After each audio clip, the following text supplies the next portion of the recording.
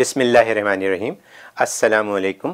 اب تک کی خاص خبروں کے ساتھ میں ہوں پرویز محمود۔ وزیر اعظم اگلے ہفتے ترکی کا سرکاری دورہ کریں گے۔ وزیر اعظم عمران خان 3 سے 4 جنوری تک ترکی کا سرکاری دورہ کریں گے۔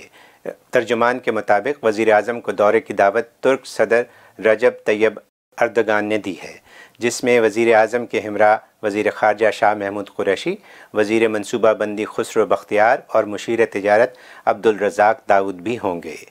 وزیر اعظم وہاں ترک صدر سے ملاقات میں 2 طرفہ تعلقات اور تعاون کو فروغ دینے پر تبادلہ خیال کریں گے، جبکہ دونوں سربراہوں کی ملاقات میں علاقائی اور عالمی اہمیت کے امور پر بات چیت ہوگی۔ عمران خان انقرہ میں بزنس فورم سے خطاب اور ترک سرمایہ کاروں سے ملاقاتیں بھی کریں گے۔ سال نو پر دہشت گردی کی کوشش ناکام۔ کراچی میں سال نو پر دہشت گردی کی کوشش ناکام بنا دی گئی۔ پی آئی بی میں موٹر سائیکل میں نصب بم ناکارہ بنا دیا گیا۔ 3 اور دستی بم بھی ناکارہ بنا دیے گئے۔ 5 مشتبہ افراد کو حراست میں لے لیا گیا۔ موٹر سائیکل کے ساتھ ڈیٹونیٹر اور 1 دستی بم بھی لگایا گیا تھا۔ موٹر سائیکل گزشتہ شام ہی پی آئی بی کے علاقے سے چوری ہوئی تھی۔ فلیگ شپ ریفرنس نواز شریف کی بریت کا تفصیلی فیصلہ جاری۔ احتساب عدالت نے فلیگ شپ ریفرنس میں نواز شریف کی بریت کا تفصیلی فیصلہ جاری کر دیا ہے۔ ذرائع کا بتانا ہے کہ فلیگ شپ ریفرنس کا تفصیلی فیصلہ 80 سے زائد صفحات پر مشتمل ہے۔ تفصیلی فیصلے میں کہا گیا ہے کہ نیب نواز شریف کے خلاف فلیگ شپ ریفرنس کیس ثابت نہیں کر سکا۔ فیصلے کے مطابق نیب کی طرف سے پیش کی گئی دستاویز بھی نامکمل ہیں۔ احتساب عدالت نے سابق وزیر اعظم نواز شریف کو العزیزیہ اسٹیل مل کیس میں 7 سال کی سزا کے ساتھ بھاری جرمانہ بھی عائد کیا تھا۔ وزیر اعظم کے بیان پر بلاول کا سخت رد عمل آ گیا۔ وزیر اعظم کے سندھ سے چیخیں آنے کے بیان پر سخت رد عمل کا اظہار کرتے ہوئے بلاول زرداری نے کہا، سندھ سے چیخیں آ رہی ہیں کہ سب سے زیادہ گیس پیدا کرنے والے صوبے کو گیس نہیں دی جا رہی، پانی نہیں دیا جا رہا ہے۔ چیئرمین پی پی پی نے کہا کہ پورے پاکستان سے چیخیں آ رہی ہیں کہ بجلی مہنگی، گیس مہنگی، پیٹرول مہنگا۔ انہوں نے کہا کہ سندھ کی یہ چیخیں اب دھاڑیں میں بدل رہی ہیں اور یہ دھاڑ آپ کی حکومت گرا دے گی۔ قتل کے فتوے دینے والے کے خلاف کیا کارروائی کی؟ سپریم کورٹ کا حکومت سے سوال۔ چیف جسٹس نے استفسار کیا کہ جن لوگوں نے آسیہ بی بی رہائی کے خلاف کفر اور قتل کے فتوے دیے، ان کے خلاف کیا کارروائی کی؟ کیا وہ فتویٰ دینے کے اہل بھی ہیں یا نہیں؟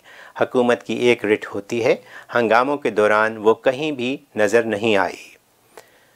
امریکہ طالبان مذاکرات اب آئندہ ماہ سعودی عرب میں ہوں گے۔ امریکہ اور طالبان نمائندوں کی اگلی ملاقات جنوری میں سعودی عرب میں ہوگی۔ اس حوالے سے طالبان نے تصدیق کر دی، ساتھ ہی طالبان نے افغان حکومتی نمائندوں سے ملنے سے صاف انکار کر دیا۔ غیر ملکی خبر ایجنسی سے بات کرتے ہوئے طالبان لیڈرشپ کونسل کے رکن کا کہنا تھا کہ افغان امن عمل مذاکرات نیا دور اگلے ماہ سعودی عرب میں ہوگا۔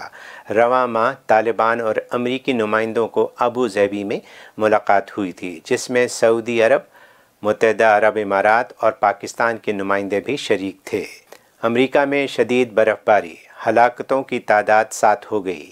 امریکہ کی کئی ریاستیں برفانی طوفان کی لپیٹ میں ہیں۔ خراب موسم کے باعث ہونے والے حادثات میں ہلاک افراد کی تعداد 7 ہو گئی۔ امریکہ کی ریاستوں کینسس، Nebraska, north Dakota, south Dakota اور منیسوٹا میں 2 روز سے جاری شدید برف باری سے نظام زندگی بری طرح متاثر ہوا ہے۔ متاثرہ علاقوں میں سینکڑوں پروازیں منسوخ کر دی گئی ہیں اور ہزاروں پروازیں تاخیر کا شکار ہیں۔ برف باری اور تیز ہواؤں کی وجہ سے بجلی اور مواصلات کا نظام بری طرح متاثر ہوا ہے۔ ادھر مسیسپی، لوئیزیانا، پینسلوینیا میں بارشوں اور سیلاب سے ہزاروں افراد متاثر ہوئے ہیں۔ متحدہ عرب امارات ہیلی کاپٹر گرنے سے 4 افراد ہلاک۔ متحدہ عرب امارات کی ریاست راس الخیمہ میں ریسکیو ہیلی کاپٹر گر کر تباہ ہونے سے 4 افراد ہلاک ہو گئے۔ ہیلی کاپٹر گرنے کا منظر کیمرے میں بھی قید ہو گیا۔ راس الخیمہ کی پہاڑی پر ہیلی کاپٹر گرتے ہی اس میں آگ لگ گئی۔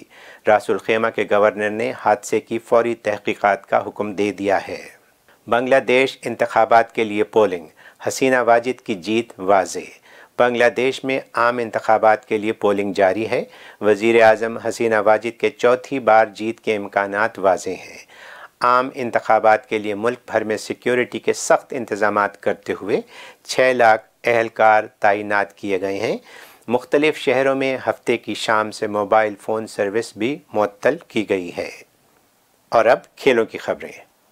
پاکستانی ڈریسنگ روم کا ماحول آئیڈیل نہیں ہے۔